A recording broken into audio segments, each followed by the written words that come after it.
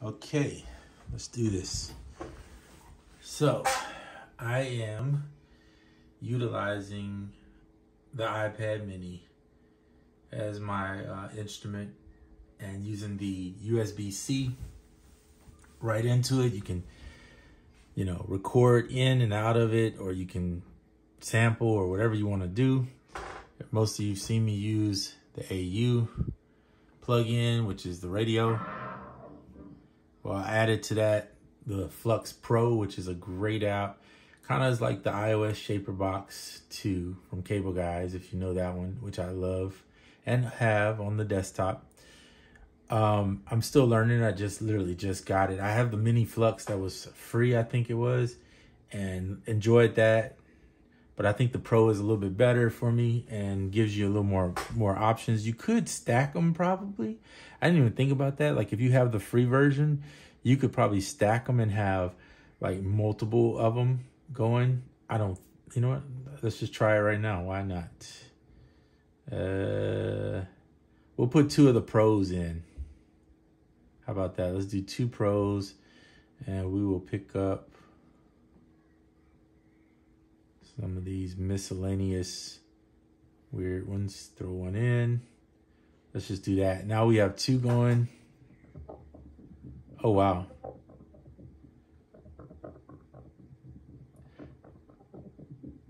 Really crazy. I like it, though. Okay, so check this out. It allows you to shape the sound. Oh, the camera just moved. Weird. Sorry about that.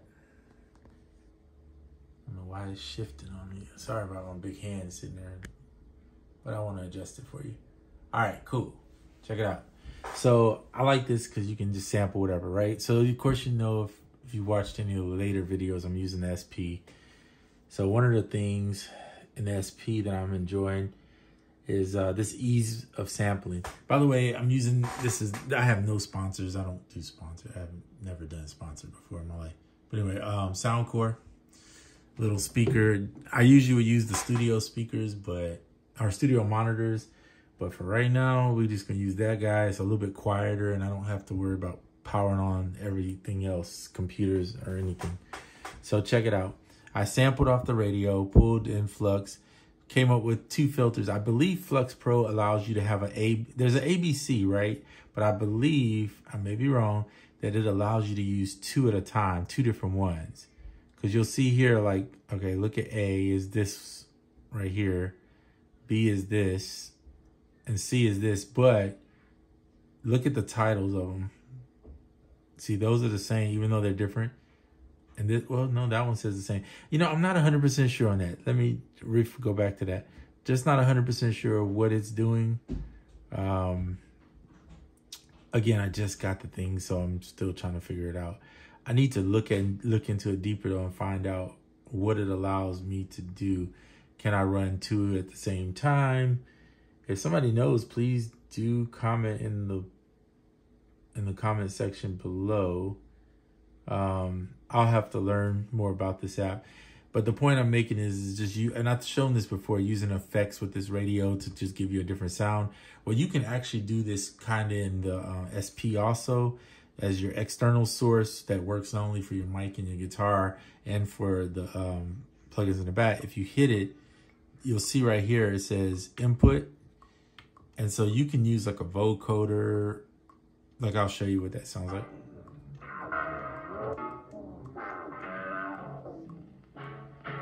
Vinyl crackle, little SP404 vinyl sim.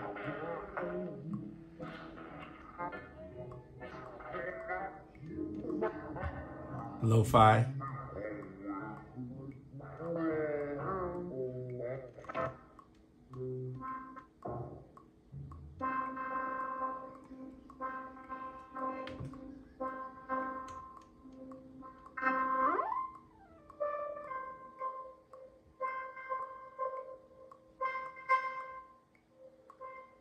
I don't really use this, but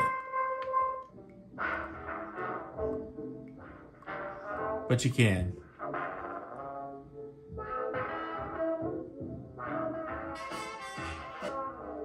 Right? So you see the point. You can use this as a source. All right, we're gonna turn that off right now.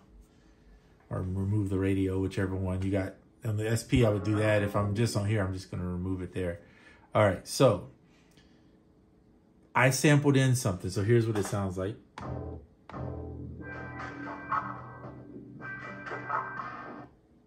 Okay, then I looped that out.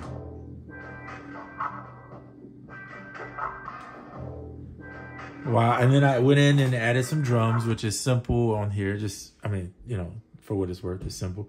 Shift input, go into your card, sample, find your drum folder, plug in the drums, right? Add it to a pad. You'll see I added 4 drums here. Exit out all that.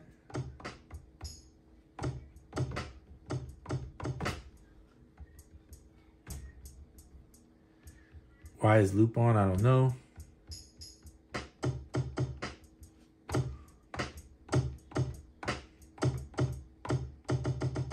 So if I look at pitch need here,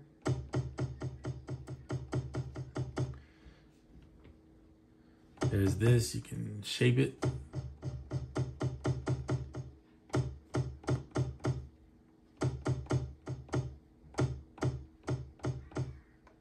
Whatever you want to do. All right, I'm not tripping with it.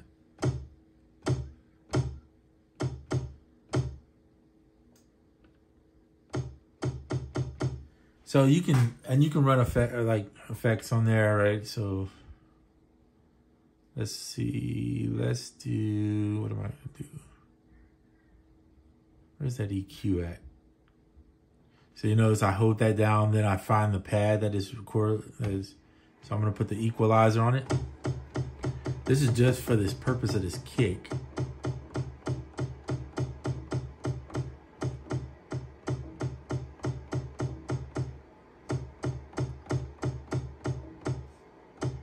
Trying to see if I shaped it. See, it's not even playing right now, so I have to put it on channel 2. I think I did it on 2, right? Yep.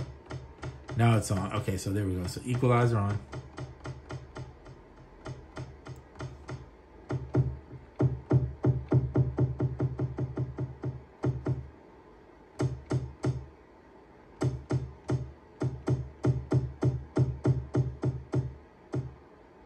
I'm not going to resample this, but I'm just showing you that you can do that if you wanted to. So I am going to put the 303 back on there. But, all right. That's if you want to do all that extra sound shaping. You can resample it. So here's what it...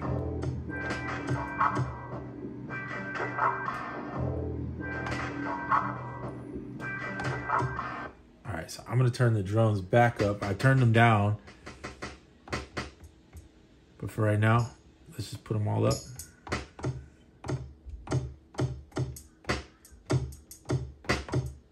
We can always shape or turn it down later if I need to.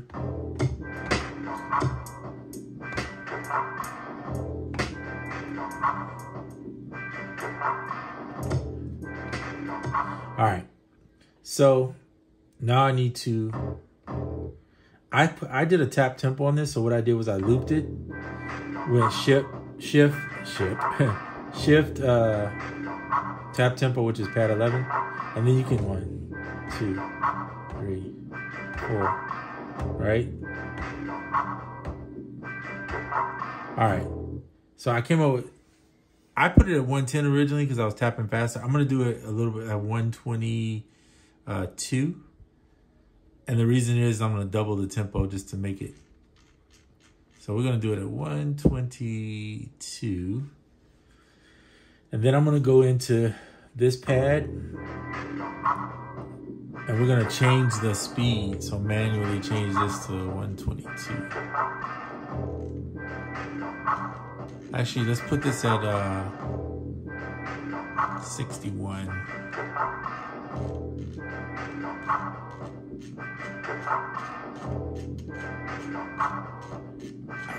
You don't have to do this way. This is just my way of doing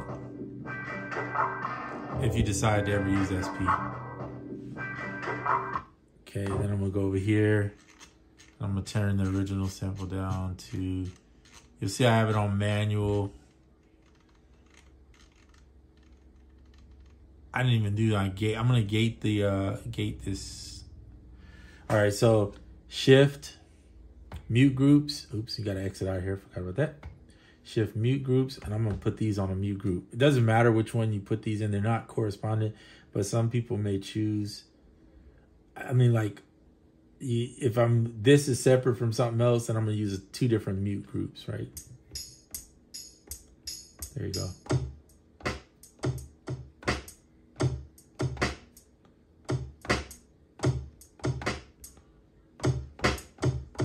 All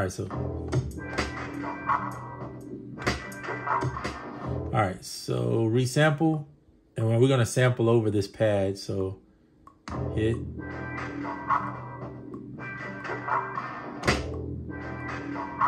All right.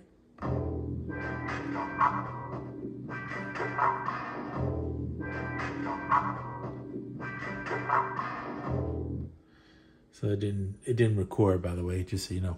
All right, I have it on loop, but I'm gonna take it off loop.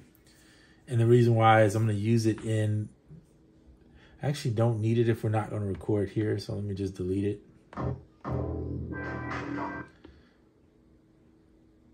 Let's go into pattern. I am going to record a pattern, but I want to change the BPM, or not the BPM, the bars. I think 2 bars is actually probably plenty. I usually don't do quantize, but for this purpose, because it's a loop and I'm just trying to get the loop right on time, I'm going to set the quantize to 100 for just this one. On the drums, definitely not, but okay, then hit record again.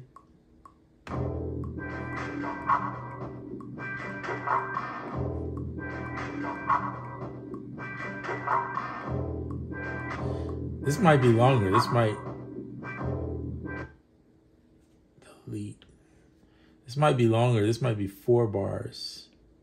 So let's go record. Hit record settings. And let's change it to 4 bars. Because it is a faster tempo. Okay, so I didn't think about that at the time. Record. Oops, I messed that up. Pat.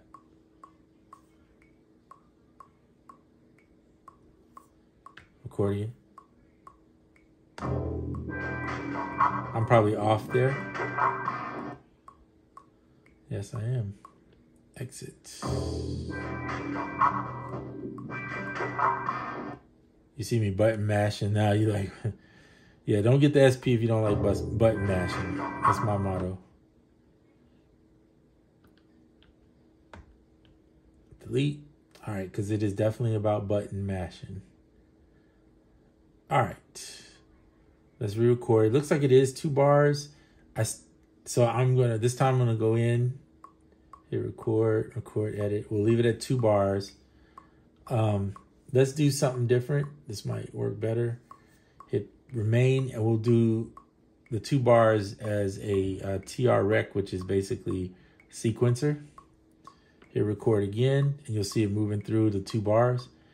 So because I know it's a 2 bar loop, I'm just gonna put it on the 2 bars.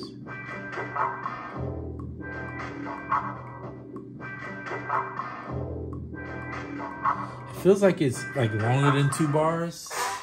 Like that's not working because of this, and it may be because of this tempo. Like maybe I should drop the tempo down to that 110 spot where I was at, maybe.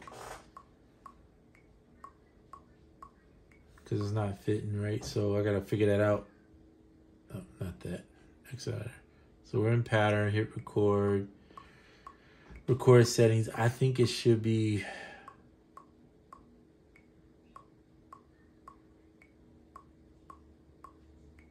110. That's fine. We'll leave the TR. Hit record again and just punch it in at 110. See how it goes.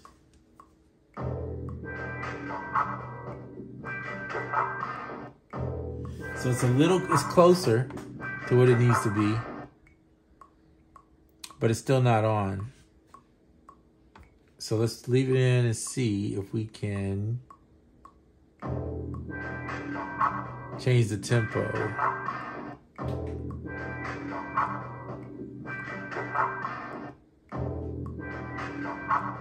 It needs to be faster.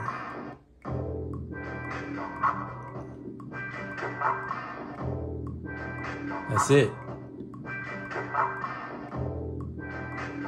So this is one of the things cool about the step in sequencer. If you're not 100% sure on the tempo, is you can hit the record settings while it's still in there and then adjust it. And now the tempo is a little bit better. And watch this. So let's say you like that. So okay, we're gonna X out of there. We're still in the recordability. I just hit that and we'll go over.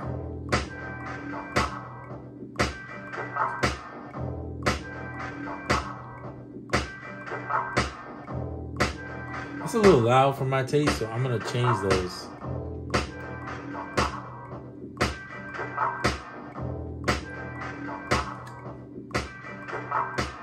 Better. Sub.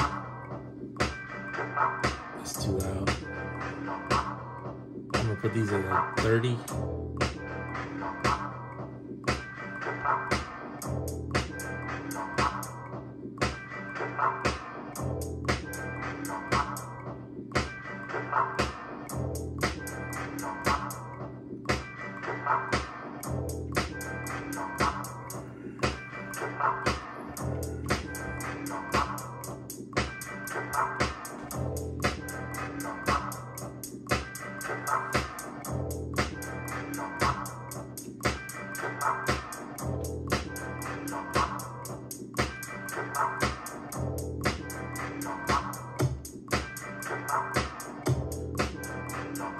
I want the velocity a little louder on the kick.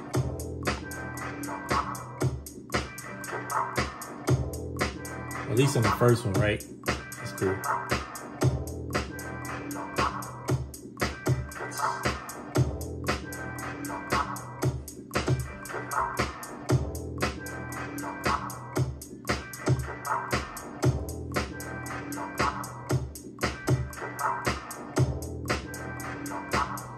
This is just doing step sequencer stuff.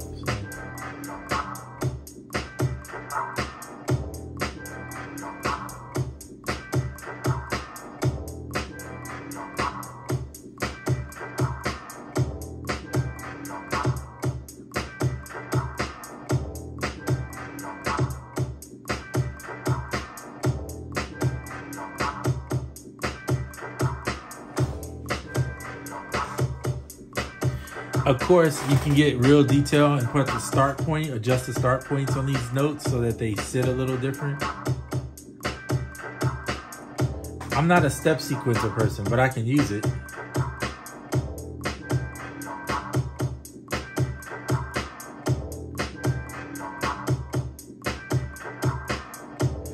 Or let's say these don't do it for you.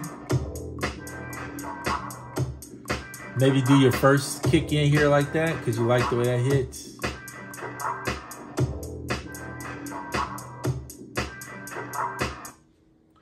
And then you can come back and record the ghost kicks, right?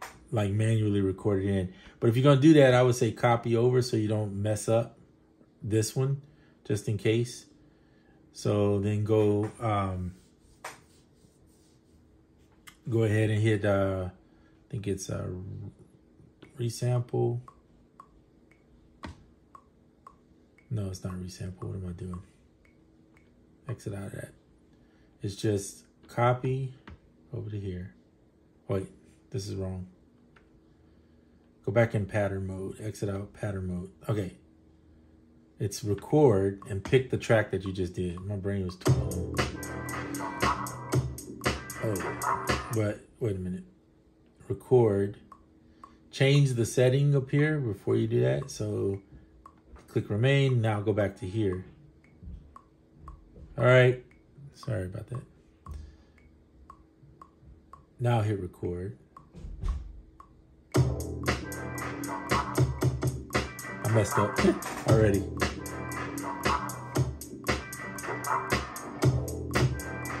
Did it again. Good Lord. Nope.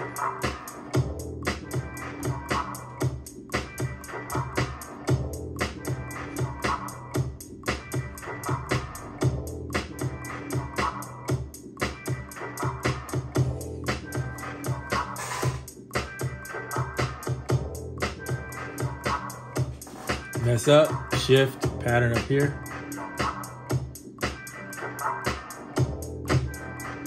Like I just did.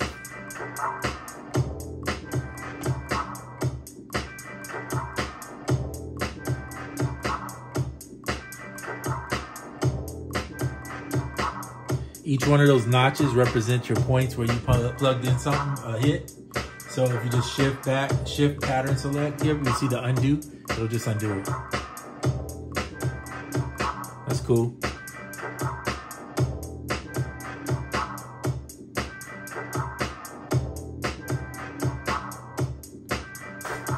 And check it, you could come over here, plug in, pick another one.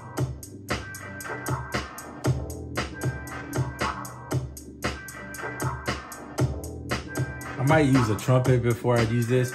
I don't have my MIDI connected to this, so I can't show you this part here. But I'm gonna do it inside of here by doing this. I don't even know what key this is technically in. So let's just go C just to be safe. And we'll just use a major key. Because I really don't know what key this is in. I have not checked. I like to put a little bit of hall on that, little reverb.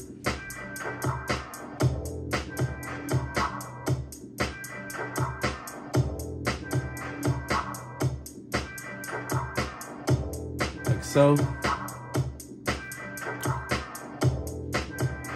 Okay. Turn on the external.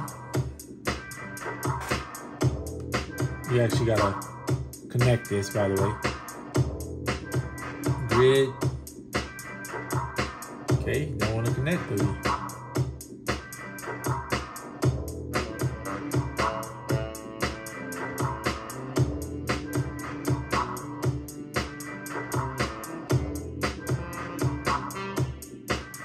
Let's switch this out and use a trumpet. I think it would sound better just with this particular one. There.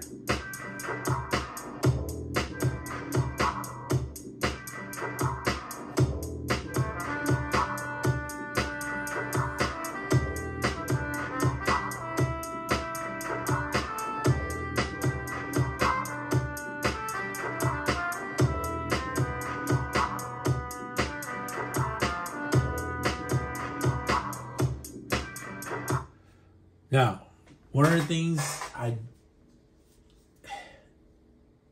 this may come in time for Roland to figure this out, but I think that Roland should do is allow you, if you're gonna make this thing so great as it is, right? And I think it is really a great tool. At least allow the person to record in an instrument live while the pattern select is going.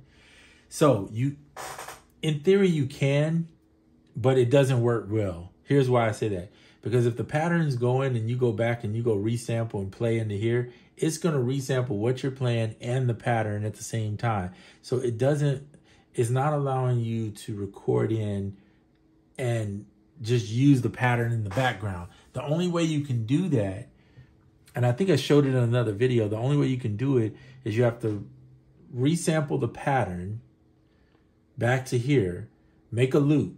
Then when you start the record, you have to switch it to external.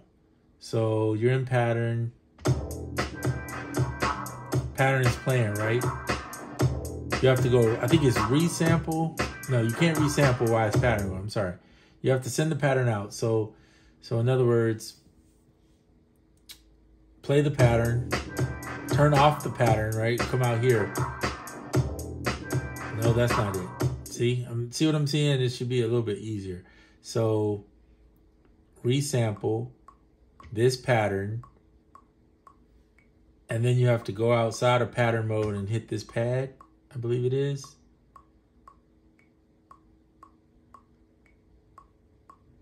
then go back in the pattern and hit it.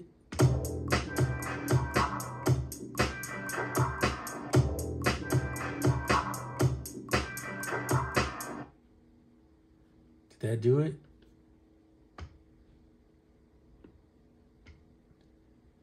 I think that's what did it. Yeah, so now you got to go chop it. Like, who's going to really, let's be honest. If you can copy a pattern, I'm going to truncate that. So, listen, this is what I'm trying to say to Roland. Like, seriously. If you can copy a pattern to another pattern, why can't I copy a pattern into this this mode over here, or whatever they call this mode? My brain can't even think what they call it. Sample mode. Why can't I just copy the pattern to the sample mode? Then it's already looped, where it's a 4-bar loop, it's already looped, right? That makes more sense to me than trying to go back in and make sure this, look at this, make sure this pattern hits. It's probably off.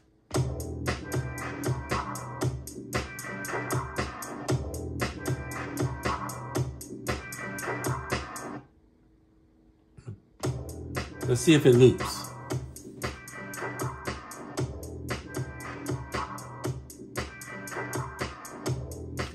That's pretty good, but you can tell it's off still, right? So the only way to fix that,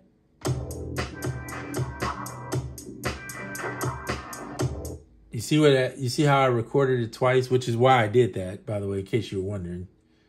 Why did you let it go through twice? Because it doesn't automatically just shut off like it should. If it would automatically shut off, I wouldn't have to time this, especially when I'm just trying to bring over a loop.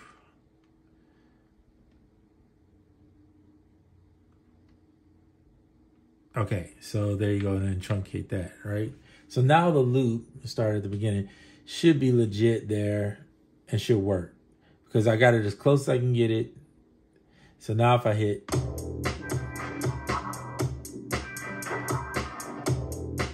see, it works pretty good. But what I'm saying is that's the frustration, is that it's not the perfect loop like it should be. All right. So now you can record into here, right? But you got to go, so you got to go resample. You got to pick this pad, hit the record here, change this to what it should be, which is,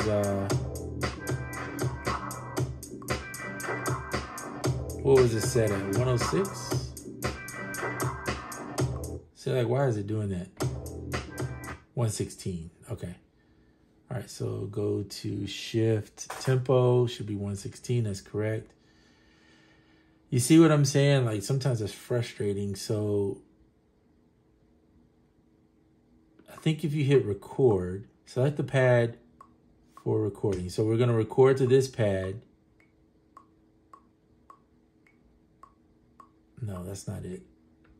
Now I gotta go review my own stuff, right? Because it's hard to remember. That's why I don't use it this way as much. I prefer just getting all the samples in it and come up with the idea and then record into Ableton, because then I can just record in and adjust the loop as I need to be, and it's already ready for where it needs to be. But anyway, so there is a way to do it. I'm still a rookie. I'm gonna call it like that. I'm just a rookie. But yeah, it's a way to start it, to record in. So I think it's resample if I remember right. Select the pad for recording. So I'm recording here. Yeah, that's what it is. So resample, select this pad that you're gonna record to, hit this. But before you hit the record, go to this. Wait, is it shift? Shift here?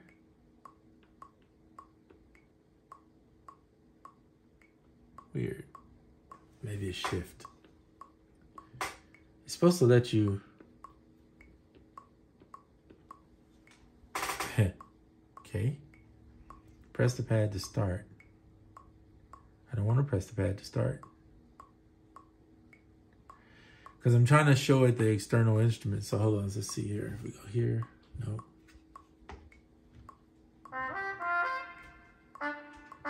Let's just press it and see how it goes.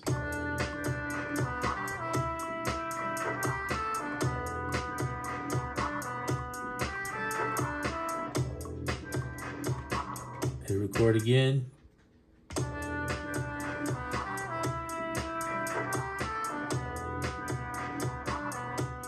So that's what I didn't want it to do.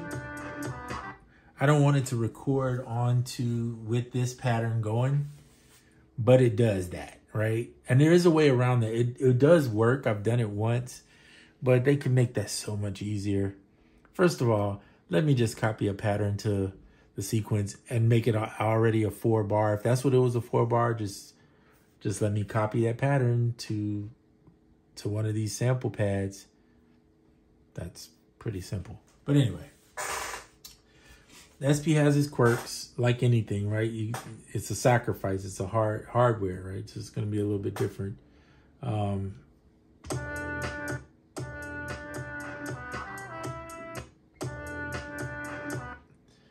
So I don't know why I didn't do what I was wanting it to do. So here's this one.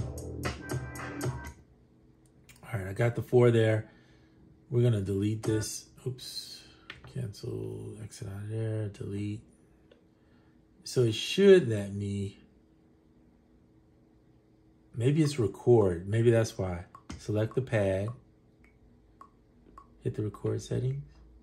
No. I'll figure that out on the next one. Anyway, this video is 31 minutes. Y'all know I don't do videos this long. But anyway, just some of the cool features you can have. The most important one is that you can sample from the iPad and this Flux Pro. Get the mini Flux if you can't afford. I think it's like $11.99 right now. Wait for Black Friday if it might be a little bit lower. Get the mini Flux for free to play with it a little bit, and stack them to make different sounds. You got all that at your fingertips on the iPad. Use Koala if you don't have the SP. You don't have to have the SP. It's not a necessity. It's more of something that I personally wanted to learn. But use Koala in here. You can sample directly to Koala and do the same type of thing. All right. Have a good day. It's been fun. Post comments in our ideas in the comment section.